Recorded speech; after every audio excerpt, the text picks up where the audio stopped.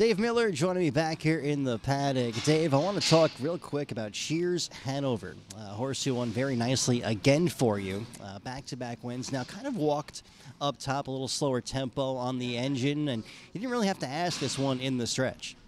No, he got out there good.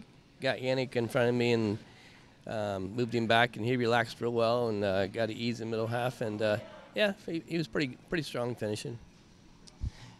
Certainly looked good to me. 2 in a row. Now, a horse that always looks good to me, but keeps running into buzzsaws is Tom Horn. You have that one in race 12.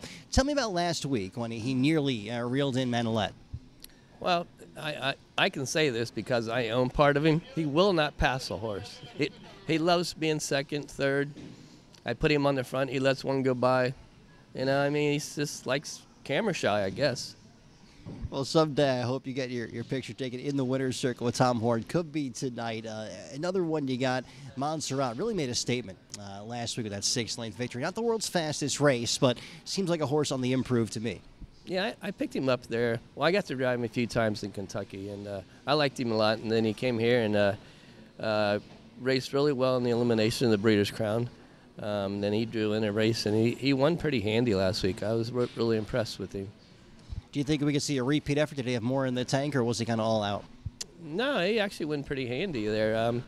Yeah, I think he can repeat. Certainly hope so, Dave. Thanks for your time. Yep, my pleasure.